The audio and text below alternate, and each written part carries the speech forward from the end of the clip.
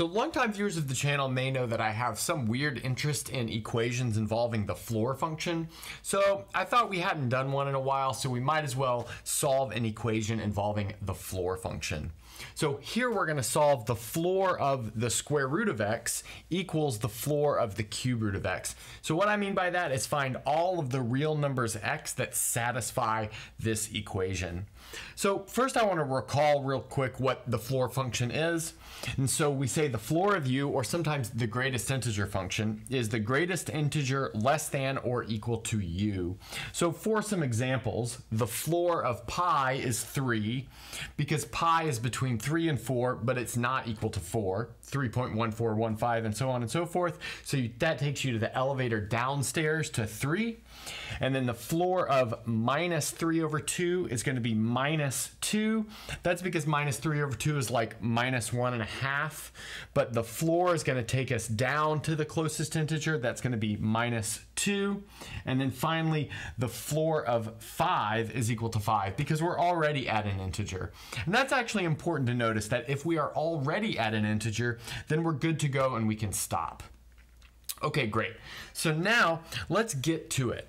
So let's see, if we have the floor of the square root of x equals the floor of the cube root of x, then that actually tells us that the floor of the square root of x equals n, and the floor of the cube root of x equals n, where this n is the same natural number.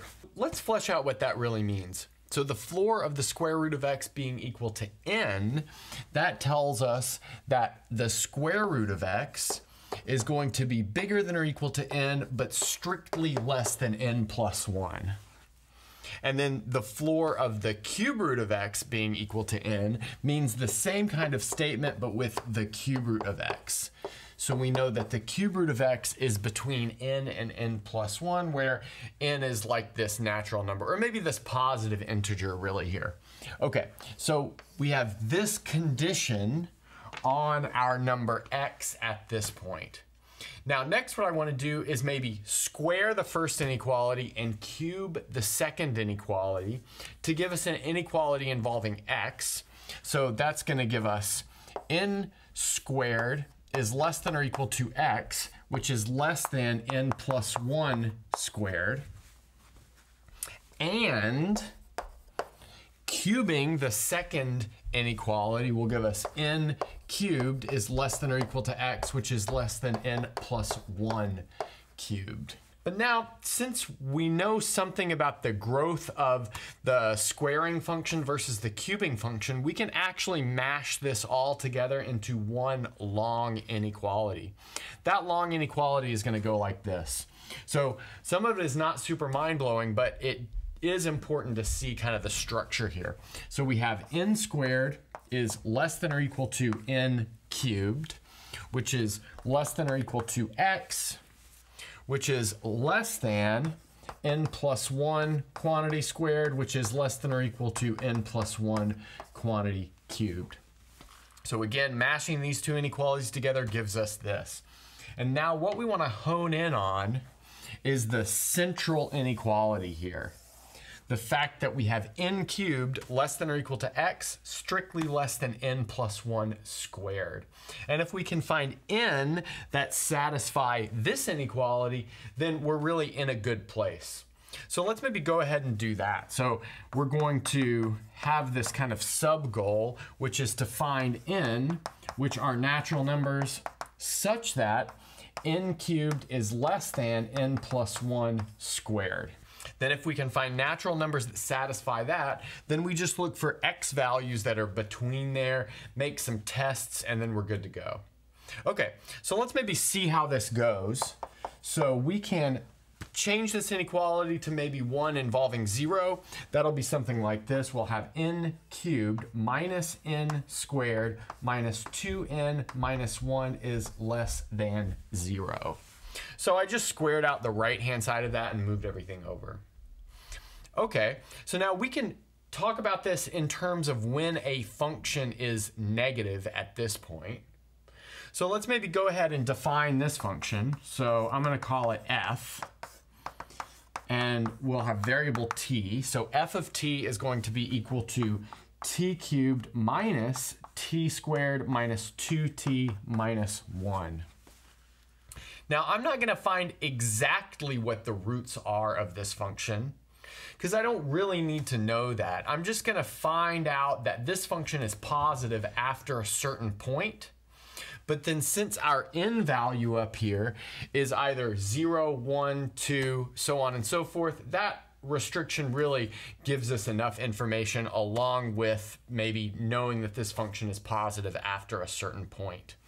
Good, so maybe what I first want to notice is that if I plug 3 into this function, what do I get? So I get 3 cubed, that's 27, minus 3 squared is 9, minus 2 times 3 is 6, minus 1. So let's see what we get from that. So we've got 27 minus 6 minus 1 is 20, minus 9 is 11. So 11 is positive. So we know that 3 is not one of the numbers that makes this inequality satisfied. And I mean, we can check that by hand. Notice 3 squared is equal to, 3 cubed is equal to 27. But then 3 plus 1 is 4. 4 squared is equal to 16, but 27 is not less than 16.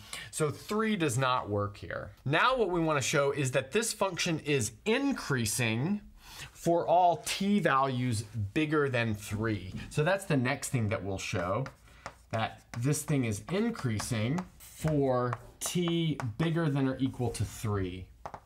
And we're going to do that just with the first derivative test. So in other words, we're going to take the derivative of this function, find out where that derivative is 0, and then pick a test point to the right of that place where the derivative is 0. So maybe the derivative of this, just using the power rule, is going to be 3t squared minus 2t minus 2. We want to set that equal to 0 to find the critical points. Notice we're probably going to want to use the quadratic formula for that. We're going to get t equals, so it'll be negative b. So let's see, that is going to be 2 plus minus the square root of b squared minus 4ac. So b squared is 4 minus 4 times a times c. So let's see, it's going to be 4 times 3, which is 12, times 2, which is 24. So we have 4 plus 24 there. Let's see, 4 plus 24 is going to be 28. And that's going to be all over 2 times 8, so that's going to be all over 6. And then you guys can check maybe that can simplify pretty easily to 1 plus or minus the square root of 7 over 3. Okay, great. Now, what I want to notice next is that 3 is larger than either of those roots.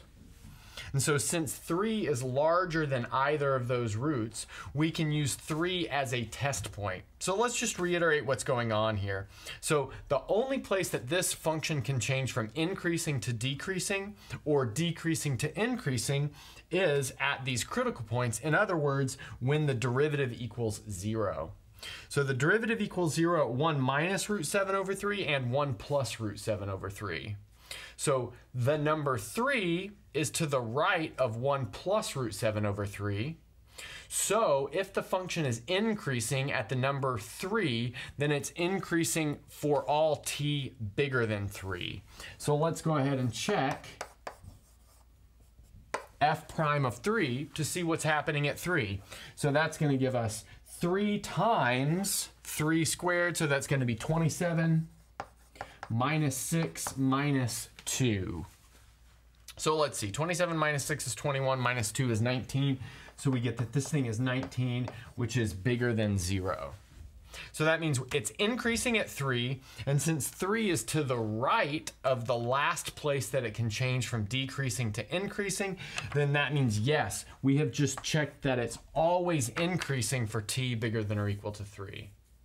But then the fact that it's increasing everywhere after t equals 3, and it's positive at t equals 3, then that tells us that f of t is bigger than or equal to 0 for t bigger than or equal to 3. Great. So let's see what we've got here. We've got this function, which is like a continuous version of the left-hand side of this inequality, is bigger than 0 if t is bigger than or equal to 3, which means this inequality does not hold if n is bigger than or equal to 3. But that tells us that this is only going to hold for n equals 0, 1, or 2. If you have any n value larger than that, then you have to stop. You're not good to go. So that means we really just need to check cases here for n equals 0, 1, and 2. So let's maybe clean this up and we'll do just that.